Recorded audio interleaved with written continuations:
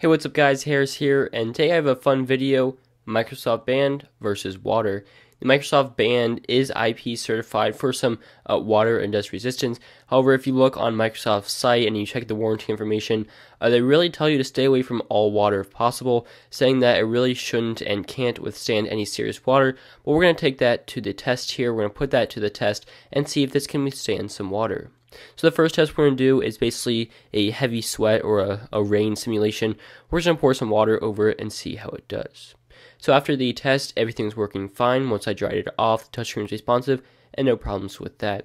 So now we're going to simply dunk it in water for 10 minutes, take it out, and then put it in for 10 minutes more, and we're going to see how this fares.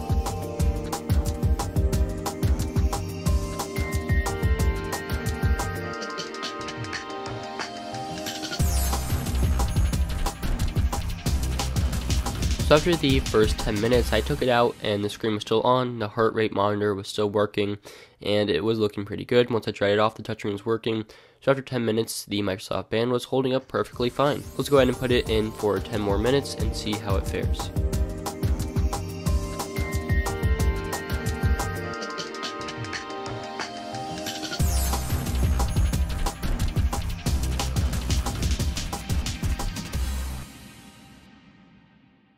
So after the second increment of time, it was still working perfectly fine after I took it out.